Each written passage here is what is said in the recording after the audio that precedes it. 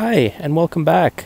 Today we have a very unique fungus. This one is part of a group of fungus called coral fungi.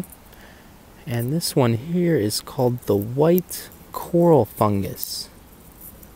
You can see it's very unique as it's not really sharing the similar features to fungus that we've been discussing, like gills or even spongy pore surfaces or stalks and caps, but you can see it literally looks like underwater coral just growing out of the ground here.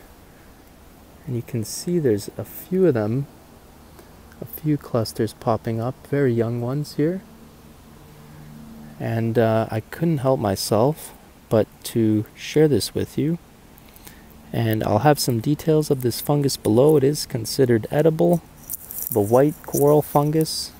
Yeah, not much to discuss about it other than it literally looks like a coral, white coral. Pretty cool, eh? So make sure to take your time to read through the description below. And this is a very small fungus, and it tends to stay very low to the ground. But what we do know from looking at this fungus is we can say that it is a mycorrhizal fungus. As you can see, it's not growing out of any particular wood surface,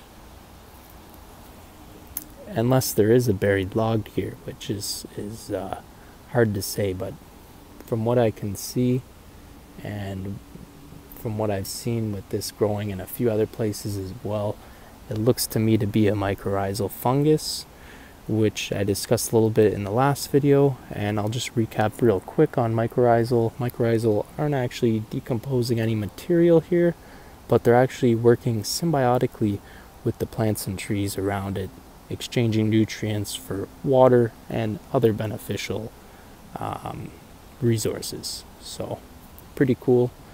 The white coral fungus, it is edible.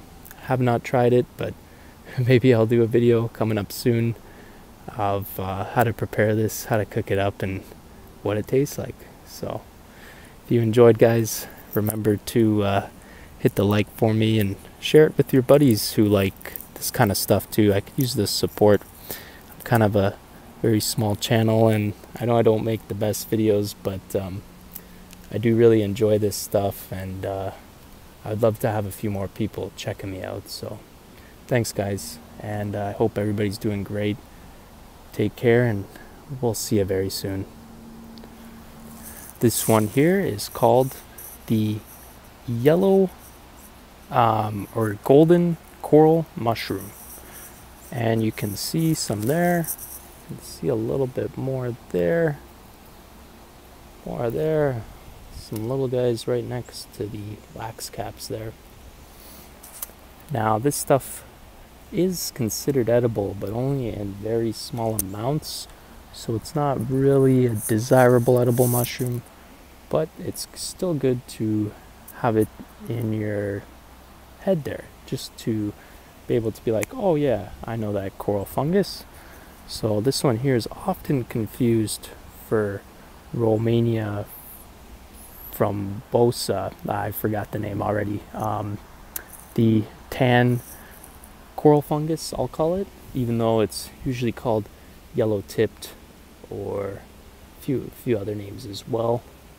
But in my area, it's often very tan. So this one here is very golden color, very brilliant. So I don't see how too many people can confuse it, but maybe with age this turns very blandish in color. But here you can see the golden coral fungus right here, and just over literally 2 feet away is the very poisonous one, the yellow tipped fungus, coral fungus. So they can grow, you know, literally right next to each other, so just keep that in mind as well. But I thought I would feature all these as now as their prominent time for showing up. And again, make sure to check out the description. Have some more information on this mushroom below. So thanks for watching, guys, and stay tuned for more. We'll see you soon. Hi guys, welcome back. This is a tiny coral fungus known as Ramariopsis, also known as the yellow-tipped coral fungus, and it has a few other names. This is an extremely poisonous coral fungus, and it also often features this tan-like appearance, at least in my area, and closer down near the base of it, you'll see that it has a whitish base.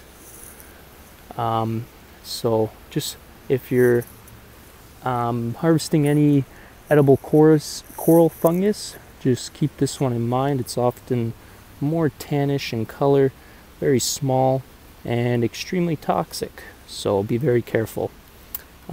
Here's some larger fruiting bodies, and you can see it's growing here as well, just a little bit there, and I know there's some more somewhere here.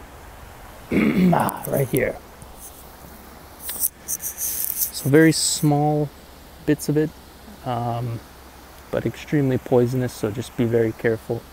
I will have details for you below on that, just in case you're worried. And just a quick little video for you guys, so stay tuned for more. Thanks for watching.